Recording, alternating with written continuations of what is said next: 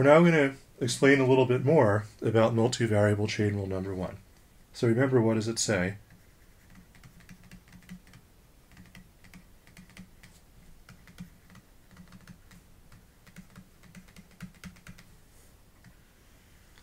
So it says that if f is a differentiable function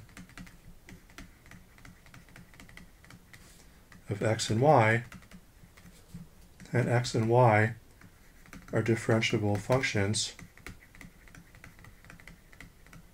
of t, then, and if we think of z as f of x of t comma y of t, then it says that dz dt equals partial f partial x dx dt plus partial f partial y dy dt.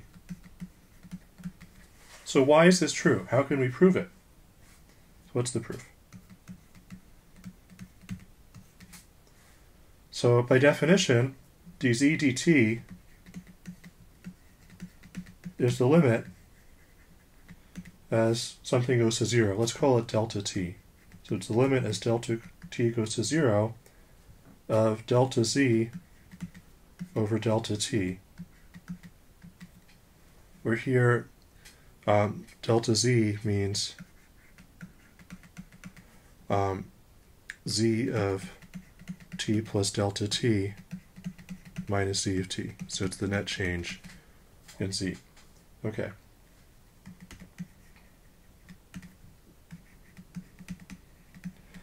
Now, since z is a differentiable function, then the definition of differentiability says that what this delta z is it's fx times delta x plus fy times delta y plus these error terms, epsilon 1 times delta x plus epsilon 2 times delta y.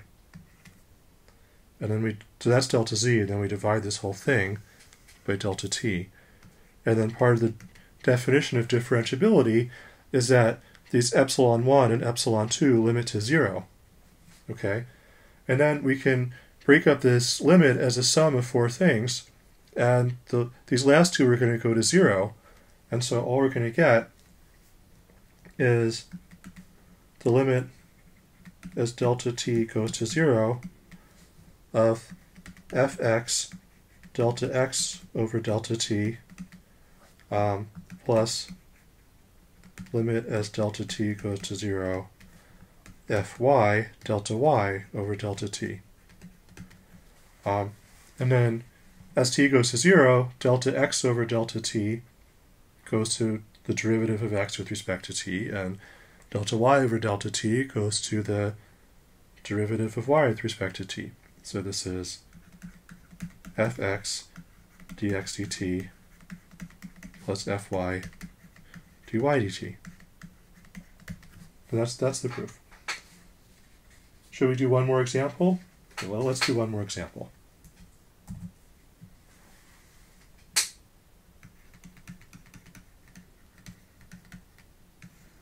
So suppose f of xy equals x squared plus y squared, and suppose that x equals e to the t and y equals the log of t.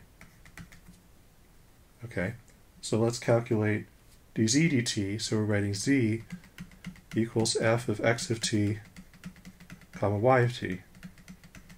All right, so dz dt equals partial f partial x dx dt plus partial f partial y dy dt.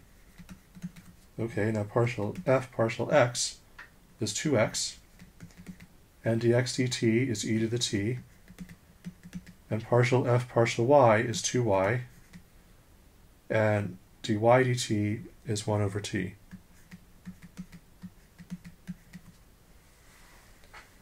And we want to express this whole thing as a function of t, so I have to substitute for x and y as functions of t. So I get So x is e to the t, so I get 2 e to the 2t plus, and now y is log t, so I get 2 log t over t.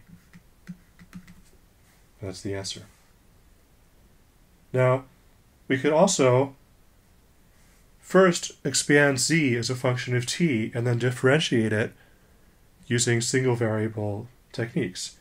So I could also notice that z is equal to x squared, so it's x of t squared plus y of t squared.